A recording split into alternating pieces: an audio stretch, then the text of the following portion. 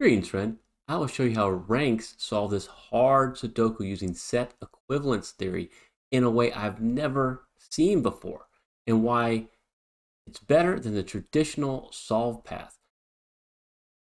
Puzzle and video links are in the description below, and with that, it's solving time. Okay, first thing Rangsk did is he noticed that with these two nines, and this 9 is only two possibilities for 9 in block 1. And so this is Snyder Notation. Anytime a 3x3 block, two possibilities for a candidate, mark them, and in case you solve one of these cells, you can solve the other right away. Then he found some Snyder 8s in block 5 with these two 8s and this 8. Then he quickly realizes he can actually solve for a cell here in block 5 and then solve for another because you got all these 9s. 1, 2, 3, 4 9s, peering in, you can always solve. And that's the only place the 9 could be, just placing that Snyder 8. If you're new to this channel, welcome to Smart Hobbies. Subscribe and tap the bell for notifications if you want to turn your passing interest in Sudoku into a fun and enjoyable hobby.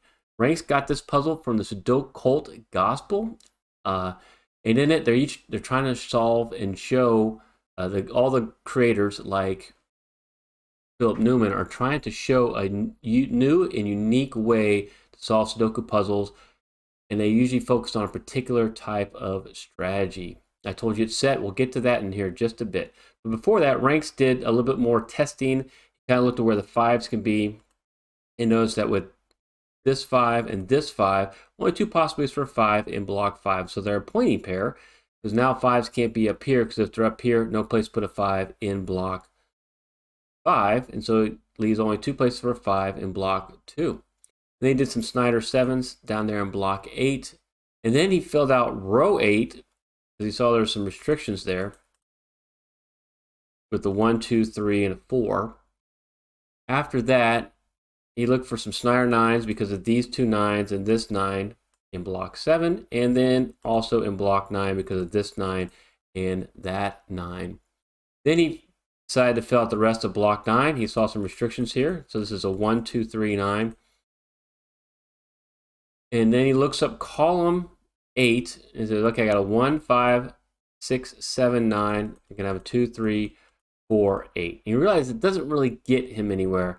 And then he says, okay, it's time to try to use SET equivalence theory. The other hint Rangsk had is that in the Sudokult Gospel, this particular puzzle is featured in chapter 4, and it talks about marine biology and fishes. And so he's like, okay, you know, if it's using swordfish or X-wings or jellyfish, anything in the fish family, then usually SET equivalence theory may help as well. So you kind of notice that there's a lot of similar digits, the 5, 6, 7, 8, 9s that are in similar rows, and it leaves just a few of these extra digits, these 1, 2, 3, 4 in separate columns.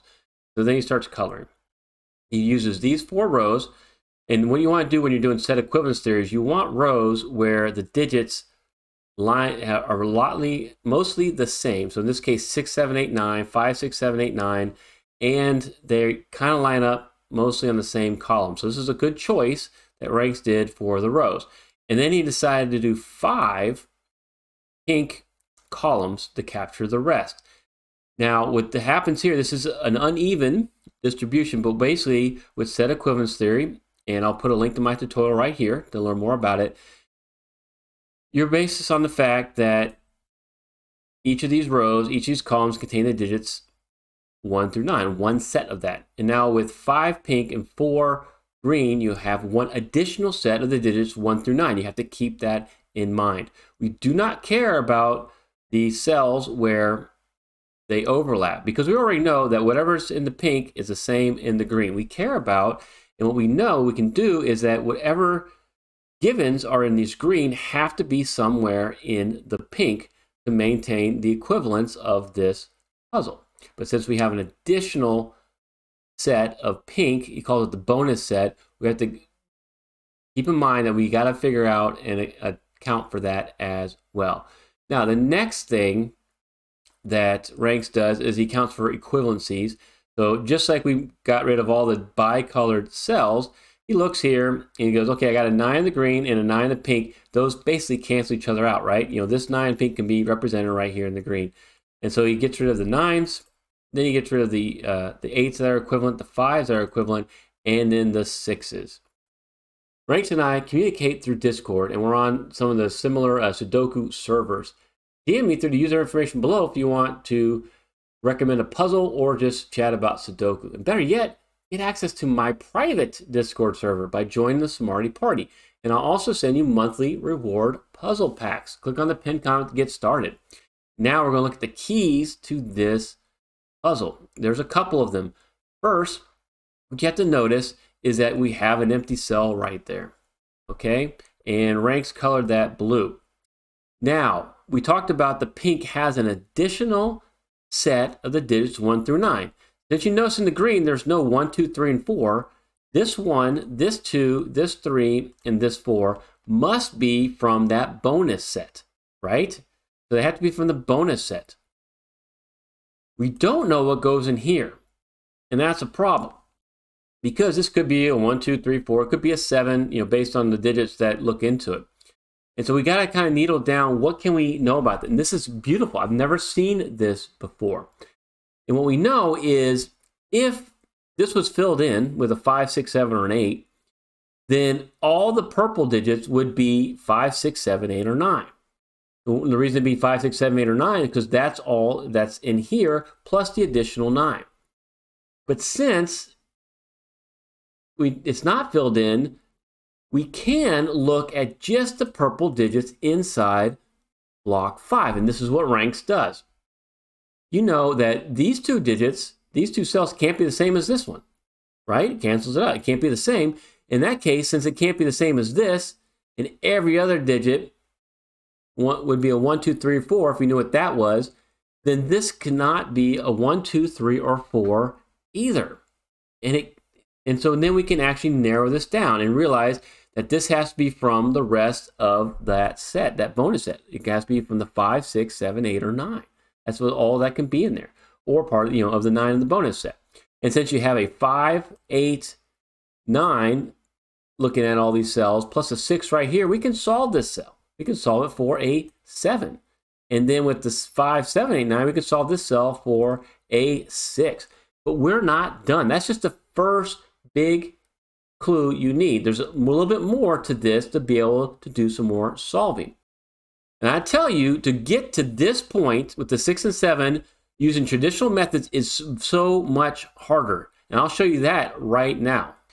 So if you didn't do SET Equivalency Theory, you can get this through some fish action like Rangsk suggested. Here's what you'd have to do though. You can put the 9, 8 right there. And then you would look with the 1s. Where can the 1s be? And that's what this blue represents. And you'll see that you can actually create a jellyfish here.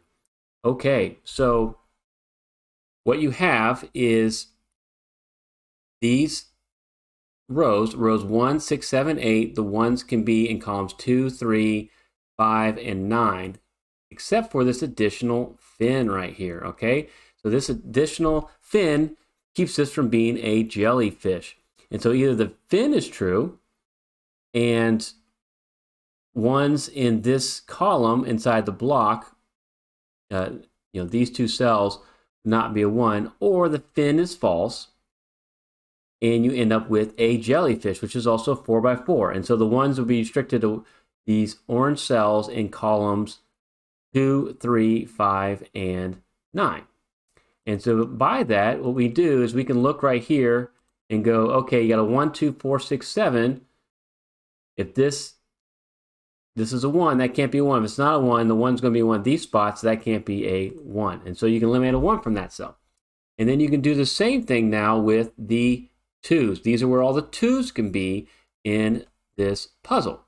And you'll notice here that if you look across the columns, column 2, rows 1, 6, 7, and 8, they're limited to columns 2, 4, 5, and 9, except for this one extra fin.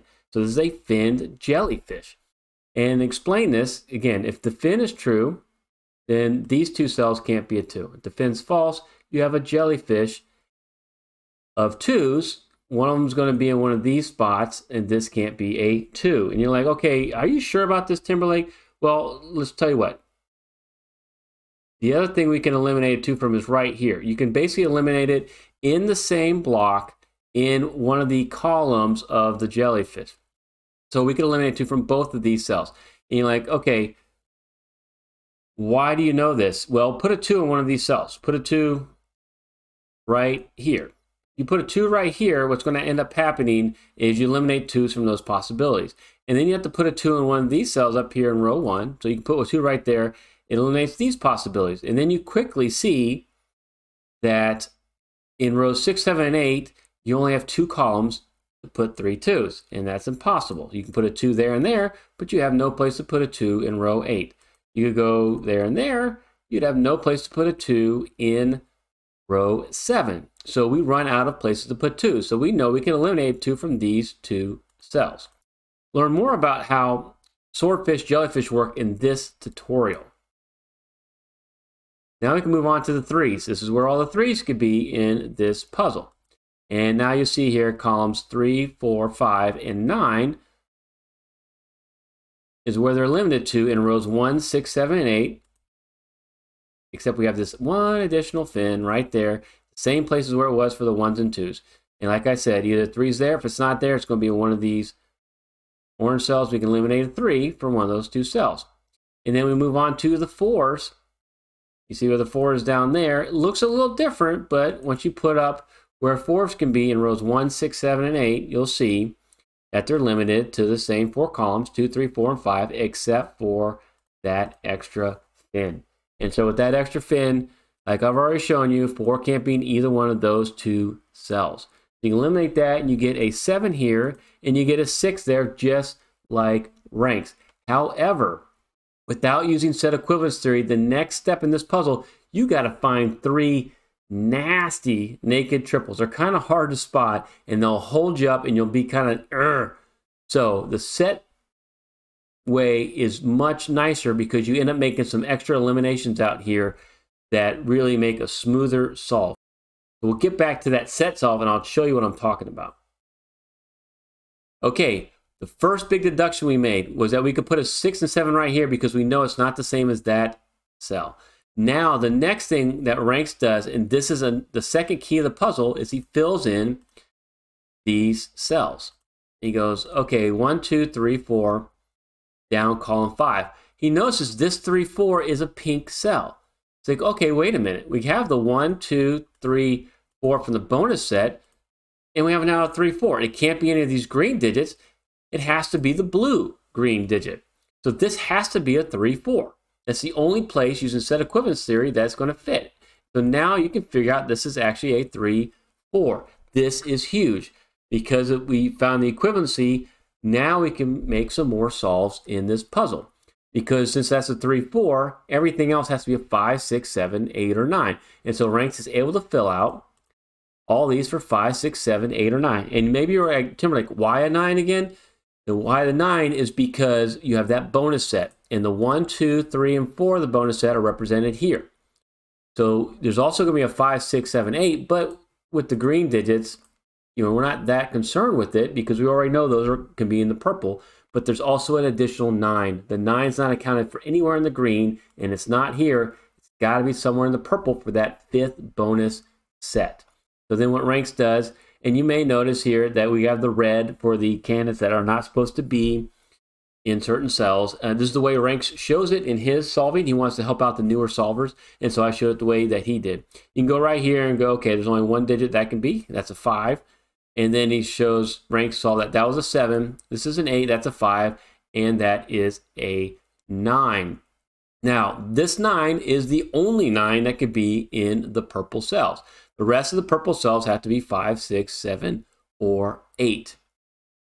From here, I'll let you do the rest of the solving yourself. It's just going to be naked and hidden singles. And I'll tell you, Rangsk and I are not the only ones who put ourselves out there on video. Check out this next video to see what happened when Philip Newman entered a live Sudoku speed setting competition, and I was one of the hosts. Thank you so much for watching.